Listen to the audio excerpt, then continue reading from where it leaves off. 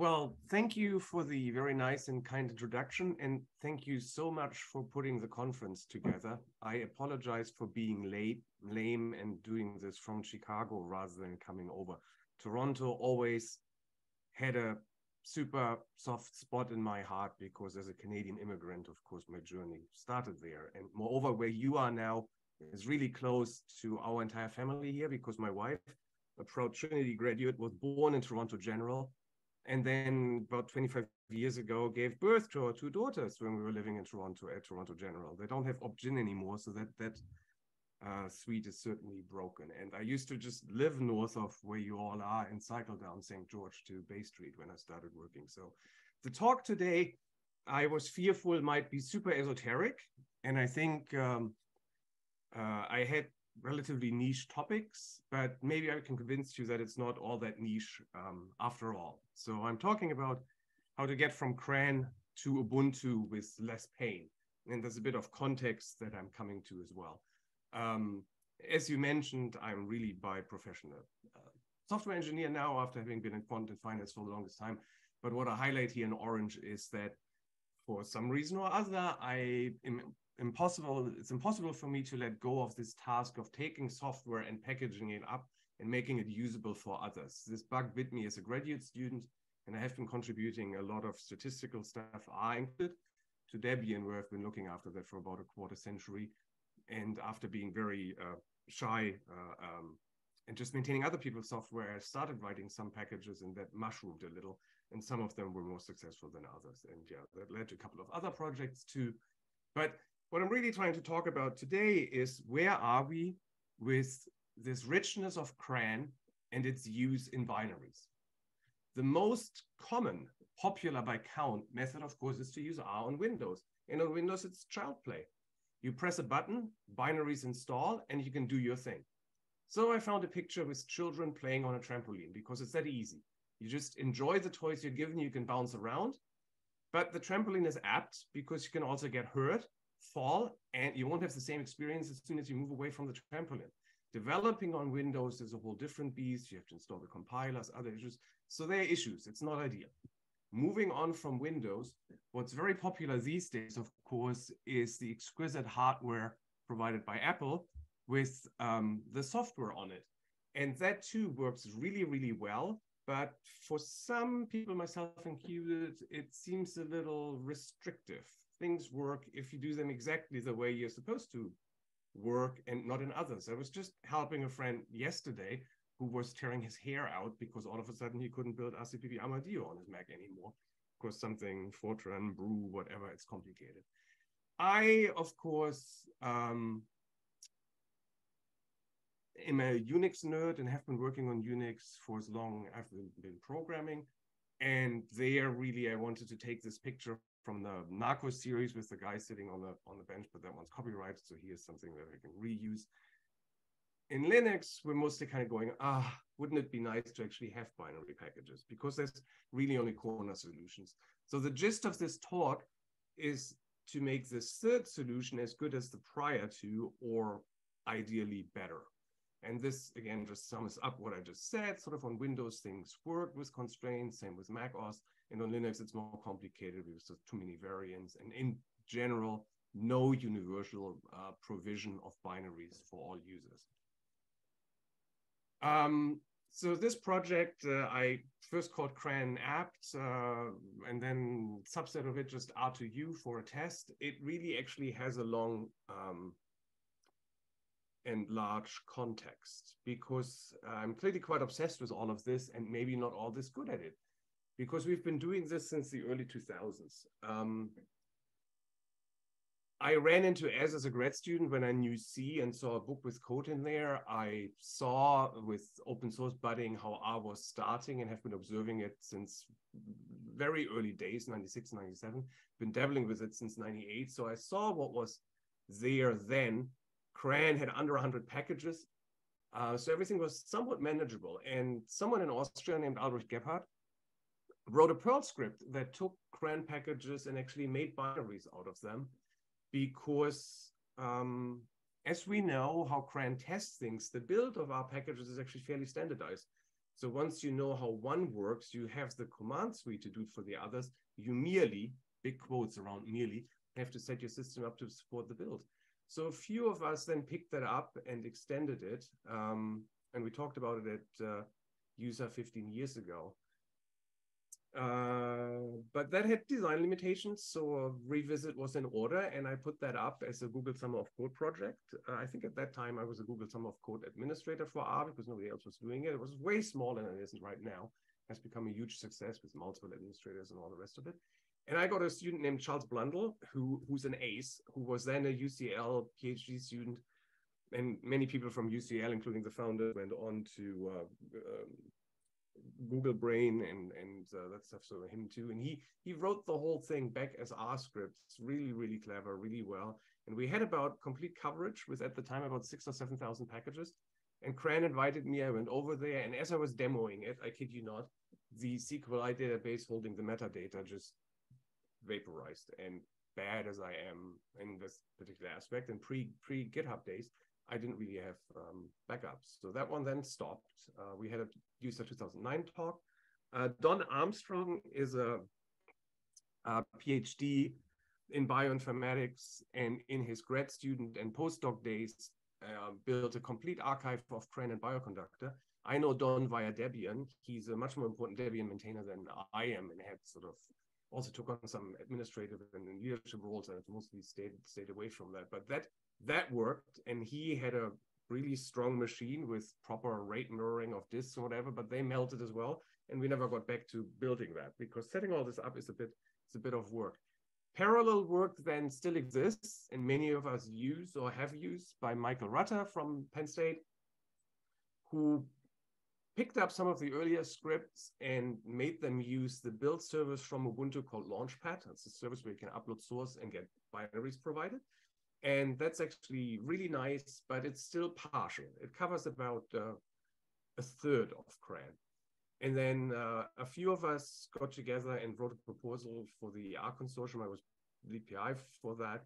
We got funded, but for various reasons, we didn't get the work done because all of this can be little insurmountable and look large. So concluding from this history retrospective is that, yes, you can build binaries from CRAN, but it's a lot of work, a lot of hard work, but it can be done. Don did it, and a few people do it currently. There is an effort for Fedora, if you use that. There's Detlef Steuer in Hamburg, who's been doing that for a really long time for OpenSUSE, also leaning on an existing build service. And then there's Michael's partial effort. So the conclusion seems to be that you can, particularly if you have help. Now, the question is, where on earth do we get the help from? And in longer talks, I've talked about this twice, sort of for 30, 40 minutes in the last 2 months. I show a little bit more about the commonalities between a binary Linux package and an R package, but I think I have to skip this here. So sticking with, I just said, where would we get the help from? Entered RStudio, or now POSIT Package Manager. Branding was RSPM. I still use RSPM throughout the talk. I think it'll turn into PPM, and I'll update that. That appeared on the scene about 2 years ago and is quite comprehensive, ambitious, and generally good. It now also does Python. It's clearly a clever idea to get paying customers to subscribe to the services, and it does a lot. And I pick up the examples that I would have shown had we more time, that what you get from RSPM actually is the same thing that R internally has when you use the not so well-known sub option to R command install. Because instead of installing a source package on your system, you can also essentially transform the source tarball into a binary tarball. And RSPM has all of those, but they're naked packages without system integration. And the nice thing that we can do in a distribution, and that I know so well because I've been doing this for 25, 30 years, is make packages out of that. So RSPM is great. It's super ambitious. It gives you Windows, macOS, various Linux flavors across multiple R versions, and even across multiple dates, binaries, what you get from R command install. However, those binaries are disconnected from system dependencies, and that's what we work on here essentially. So it's not integrated. Very oddly, some packages are also source and not binary, and there's no flag for that, so I have no idea how that works.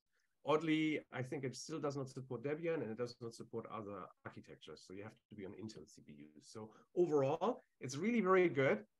I just wished it went a little bit further, and I'm able, I think, to fill in this little step. So what we now do in r2u is that we're basically taking what RSPM or PPM gives us as an input in the build step. It saves us the actual build, which is huge. And then we're taking this and basically taking it as input into the remaining step of how a binary package is built that analyzes the dependencies and infers them reliably and correctly. And with that, we turn packages without metadata into proper packages with metadata. And that's a really big deal. And I'm clearly dim-witted because I had been looking at RSPM and trying to understand how it fits into the landscape for about 2 years.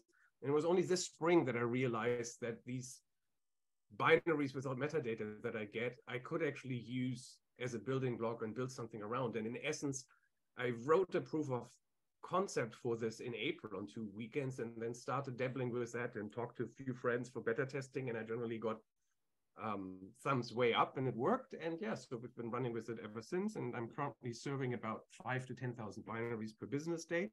It's clearly human-driven rather than bot-driven at the moment. There don't seem to be that many cron jobs. But when people test packages or build, it works. And luckily, we also have proper internet connectivity because I have a mirror.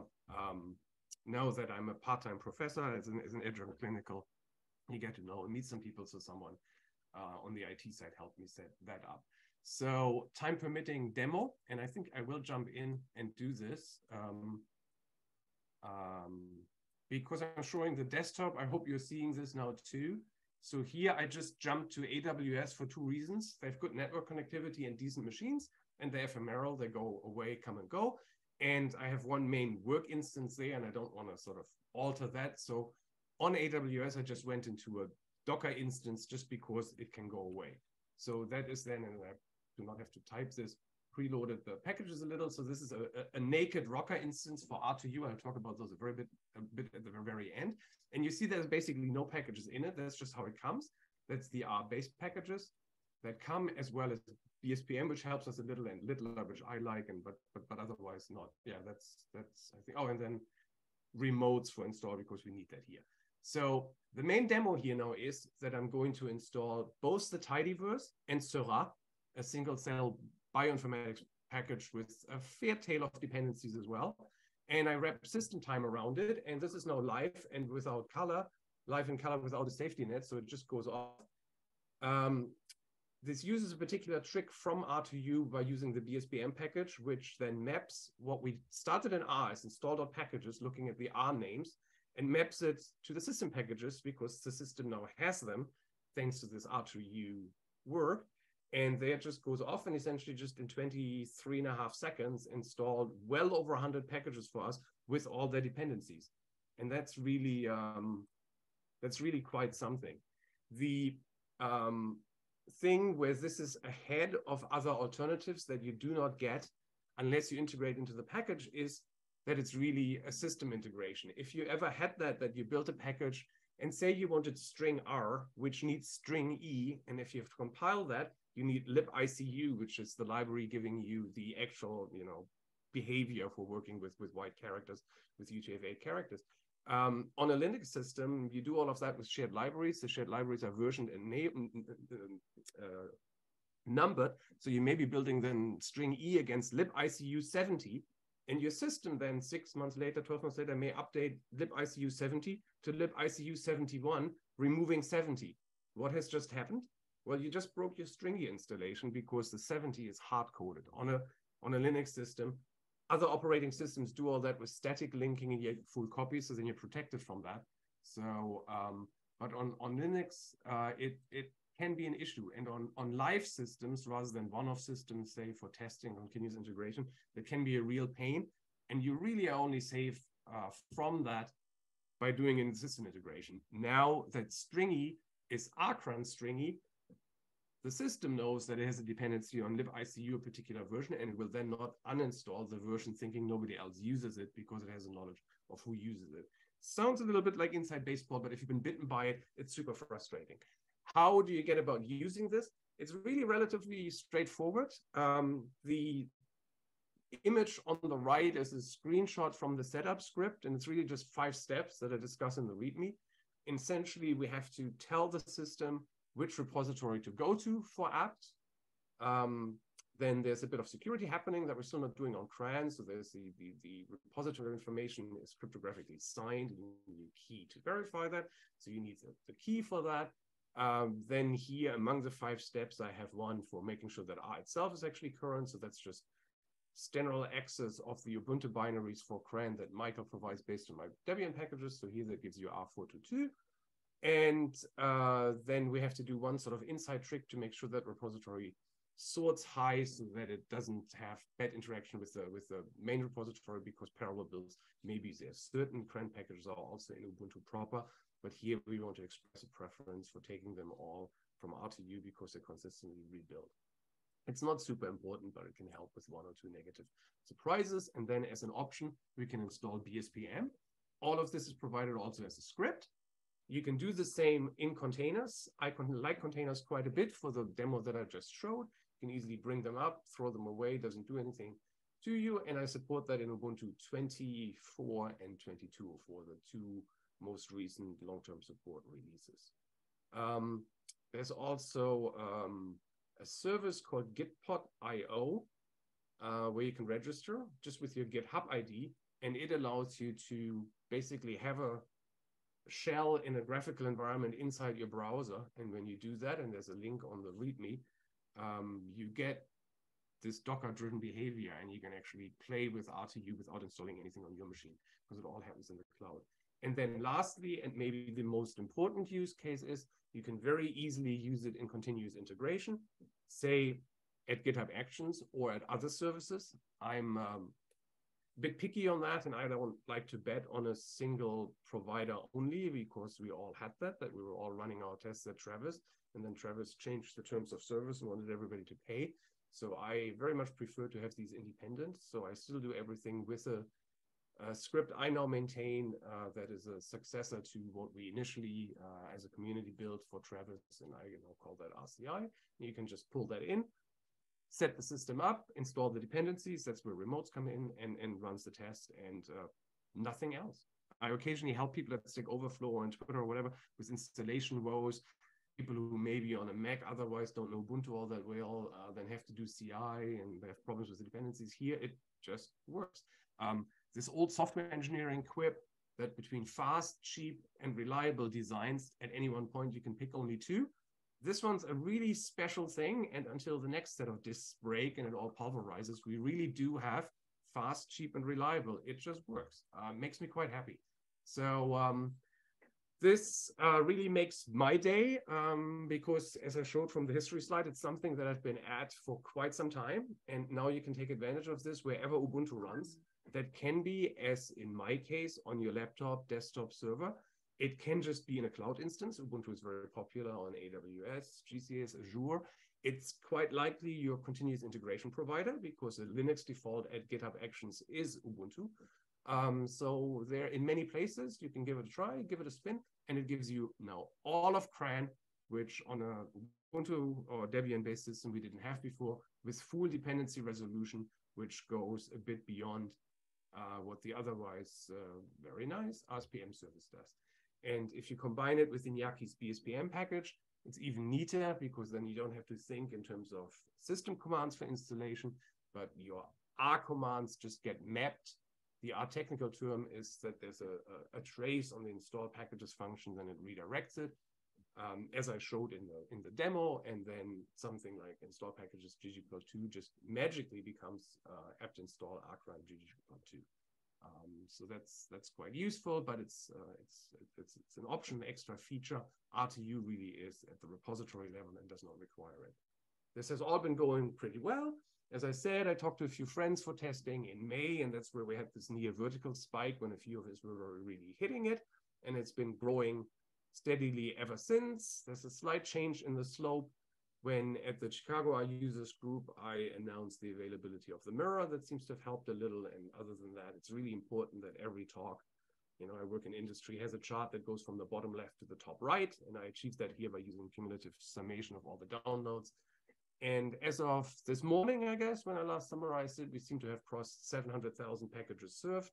So that's quite good. And maybe it'll be useful to any of you too. So with that, big thanks to everybody who makes R happen. That is many of us, the package authors, of course, the CRAN team and our core, everybody who has been involved in earlier efforts for binaries from CRAN, RStudio, oops, there's a T missing, not RStudio, RStudio Posit for RSPM PPM, and Iñaki for BSPM, Rami Das for helping me setting up a VM for me on a proper Internet 2 connected host, so that's great, and then Pixabay for the pictures. And big thank you, of course, to my 20 or so GitHub sponsors who provide all the coffee that allows me to talk this fast, so that I hopefully didn't include my time allotment here. And you can see all of this, including this Gitpod demo, if you just go to the r2u website, which hangs on GitHub pages under my GitHub repos. That's all for me.